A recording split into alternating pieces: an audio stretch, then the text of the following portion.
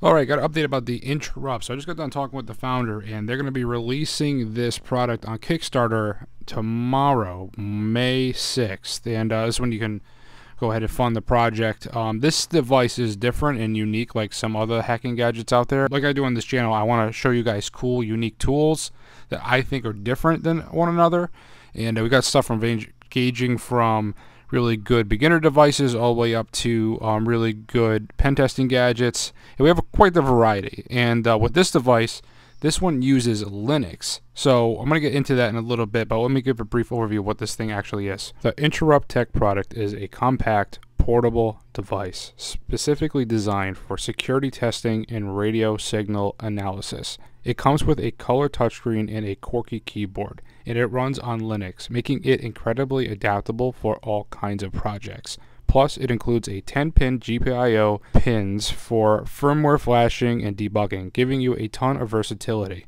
What sets this gadget apart is its all-in-one design with a built-in interface and the flexibility of Linux, making it perfect for both fieldwork and lab use. It's truly the next level of complexity and functionality compared to the other pen testing tools we've covered on this channel. It goes live on Kickstarter tomorrow, May 6th, so don't miss out on checking it out.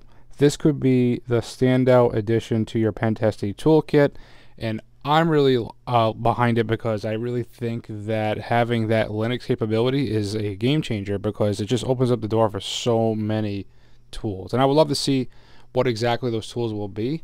And with that kind of background, it's the sky's the limit. So that's why I'm behind this product, and I think it's a really good one. I should be getting one of these in the studio, so I could tell you for sure. I don't have any video footage or B-roll clips or anything.